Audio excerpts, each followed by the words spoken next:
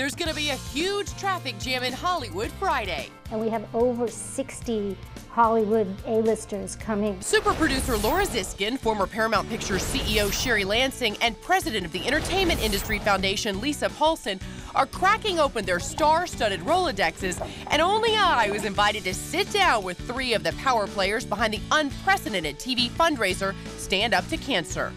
Were you surprised when you started seeing these people and these names come rolling in? No, and I'll tell you why. Almost without exception, everyone that we went to had some kind of cancer in their family in some way, shape, or form, and they all said yes immediately. There's a rumor that Brad and Angelina might be participating. Can you confirm or deny? Neither, but you could maybe cross your fingers. Always. When you think about cancer, Christina Applegate and Melissa Etheridge and Sheryl Crow, All on her show.